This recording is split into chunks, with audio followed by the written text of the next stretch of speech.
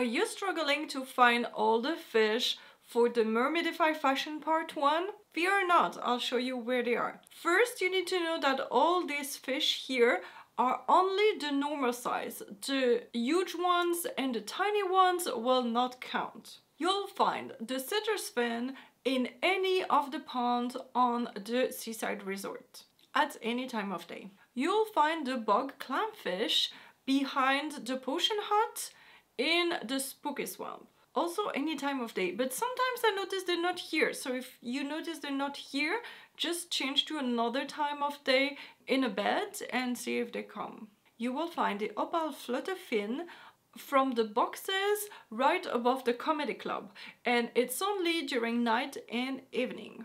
And you will find the banded Spelunker inside of the gemstone mine in any of the lakes at any time of day. And this quest is blocking another quest that is also in several parts, so it's best if you can finish this quest in one day to move on so you can do the other one and then do the second parts of these quests another day.